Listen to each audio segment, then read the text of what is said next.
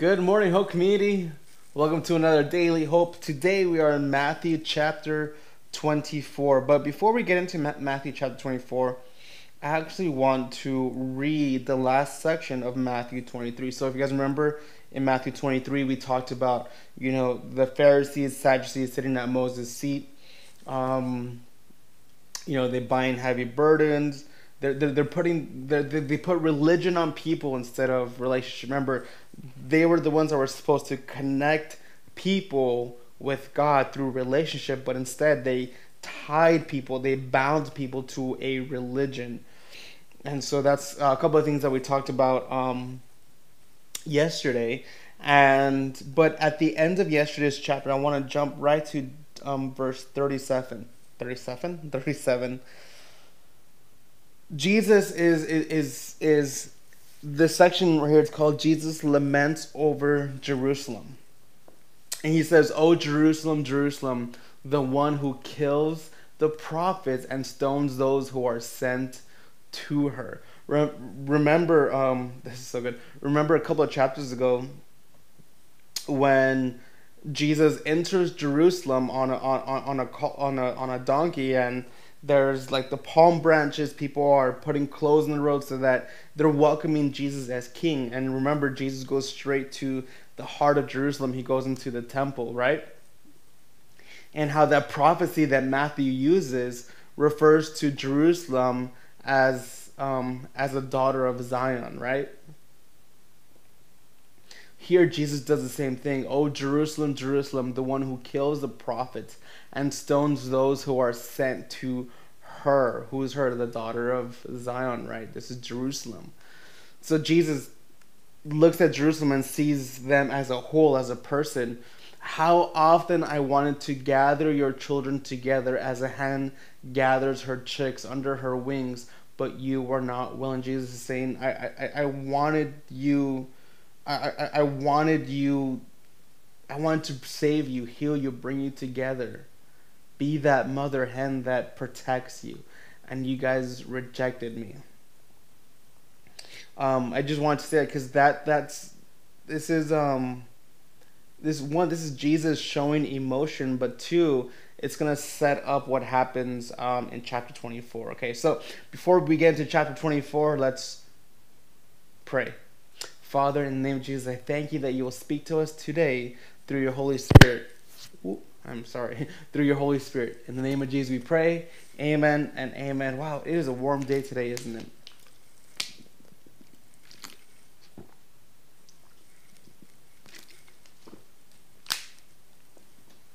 All right, let's begin.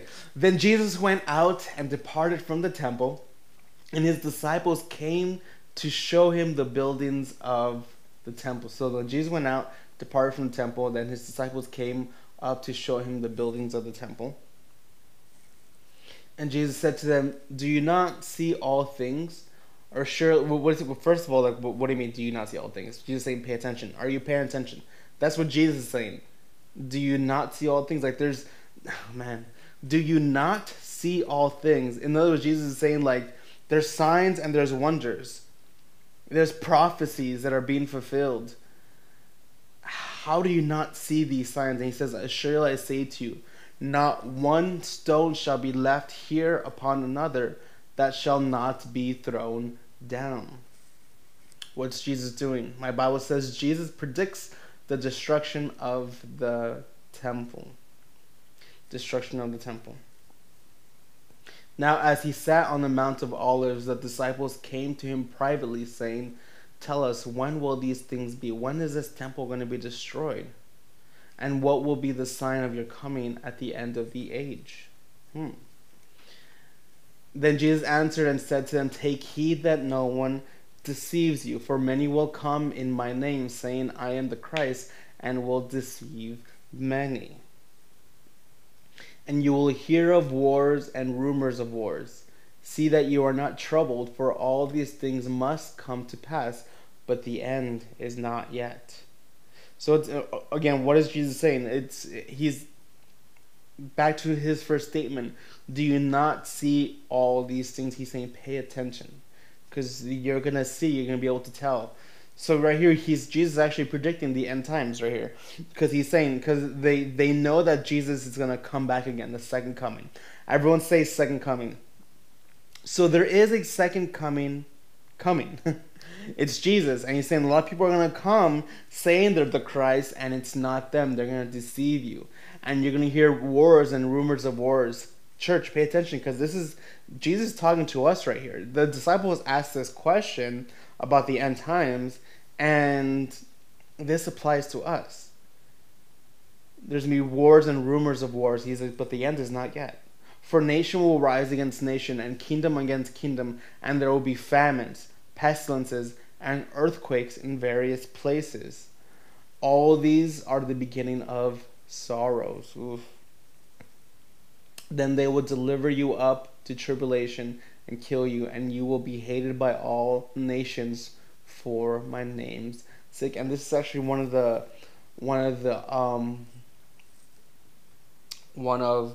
how do you say it?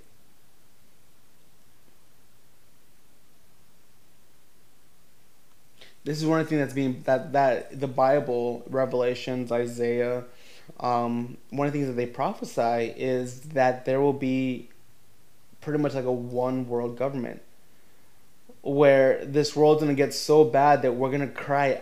That the world is gonna have such a desire for peace that they'll do anything for that peace. And one of the ways that that peace is gonna happen is the Antichrist is gonna say, "Hey, I can be the one to bring peace." And everyone can believe whatever they want. We're going to be one nation on this earth, one world government, and everyone's going to be at peace. The Antichrist is going to do this. And you know the one group of people that's going to speak out against it because they know the truth? The Christians. The Christians are going to be the one group that's going to say, no, don't take the mark of the beast. Don't take this chip or whatever this is that they're going to put in your hand in order for you to buy and sell things.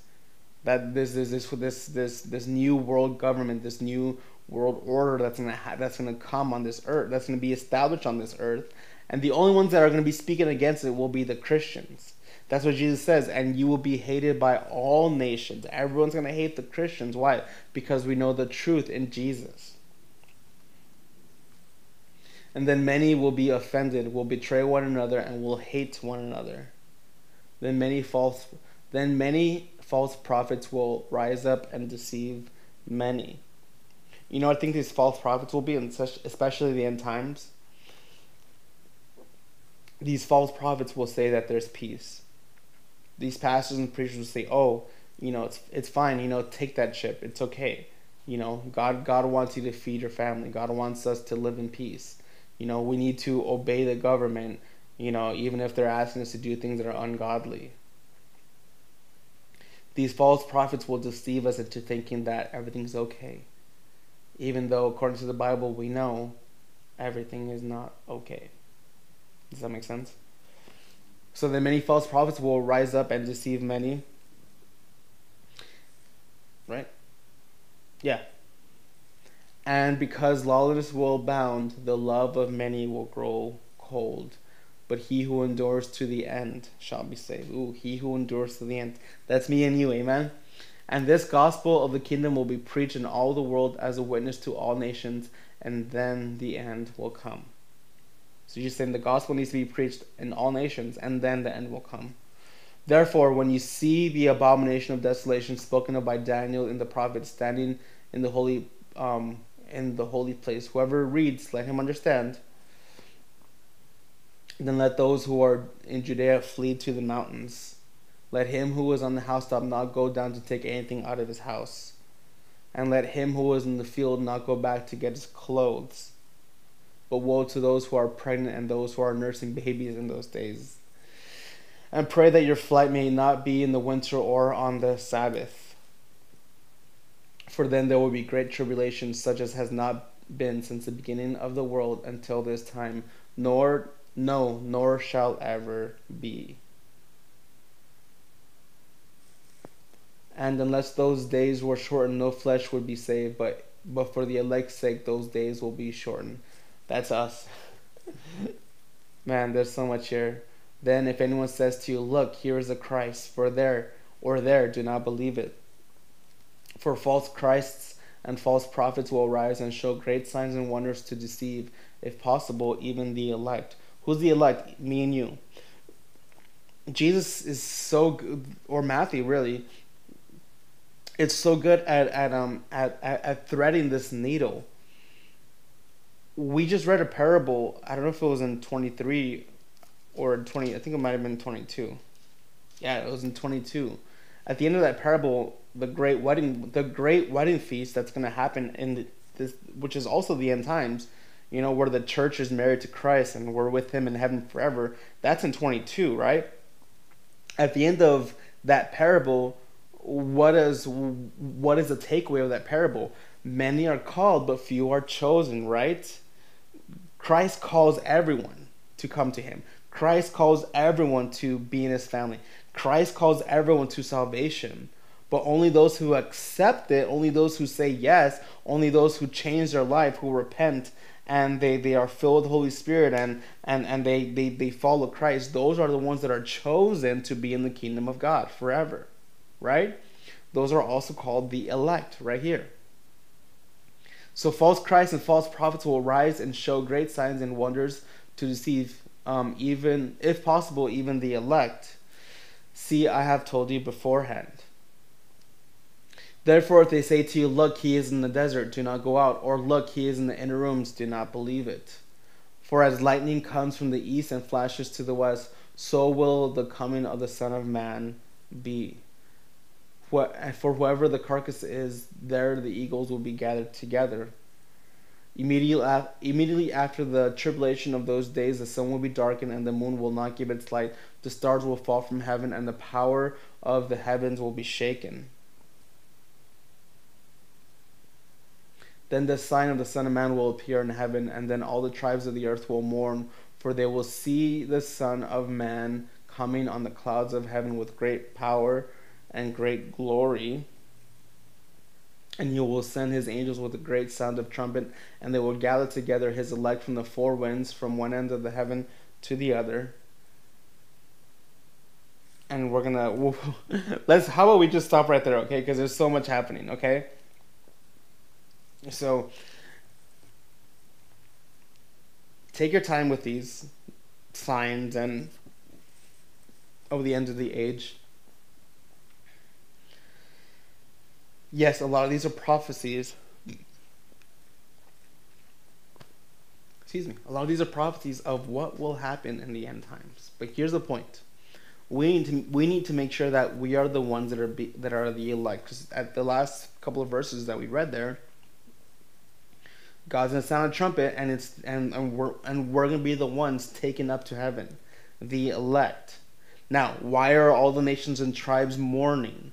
Why are they? Because they missed it. They missed it. They chose to either take the mark of the beast or be part of the world government, or, like many, they just chose to live their own lives, and they thought there was peace, they thought they were okay, they thought they were good, and they weren't. And then Christ is finally going to come like lightning. He's going to just appear and everyone's going to know, oh my gosh, this is God, this is Jesus. And in that moment, they're going to know, in that moment, listen, that moment's going to come to everyone. Listen to me. That moment will come to everyone in those end times. That moment will come to everyone. And you will, in that moment, you will either rejoice or you will mourn. You will either rejoice because you're in the family, or you're going to mourn because you know you weren't right. In that moment, you're going to realize, oh my gosh, I chose wrong. I decided wrong. I lived my own life. And now I'm going to pay for it for eternity. If the church would really grasp this truth of the end times, we would care less and less about man's opinion. If the church would grasp that Jesus is coming back and He's going to judge us on this earth for according to our works, according to our heart, was He our Lord? Yes or no? That's the only question. Was He our Lord? Yes or no? Because we're going to be able to see Our actions will dictate, was Jesus our Lord? Our actions will dictate that I love Jesus with all my heart, soul, mind, and strength. That judgment coming to every single one of us. And listen to me, that is a wonderful truth. Listen to me, church, that is a wonderful truth. Because just like me, I know you want to hear, well done, good and faithful servant. And so what does Jesus say during these prophecies? He who endures to the end shall be saved. And so let's pray that we are the ones, that we are the elect that endure to the end. Can we pray that? Father, in the name of Jesus, how glorious, how wonderful your second coming will be, God.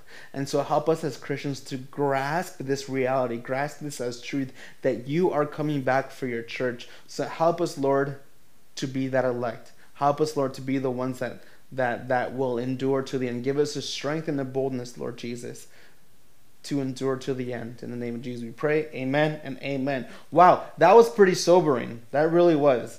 And yeah, that was pretty sobering. So, but it's encouraging, guys. It's a good reality check, because the more we grasp this reality of eternity, of the end times, the less we're going to care about our opinions, the less we're going to care about our feelings, the less we're going to care about what people think or do to us. Amen. Why? Because we have an eternity mindset. Amen. Before I let you go today, I want to remind you that people are our heart, generosity is our opportunity, excellence is our spirit, smiling is our favorites, and Jesus is our Lord. We are approaching the end of Matthew. We have a few chapters left.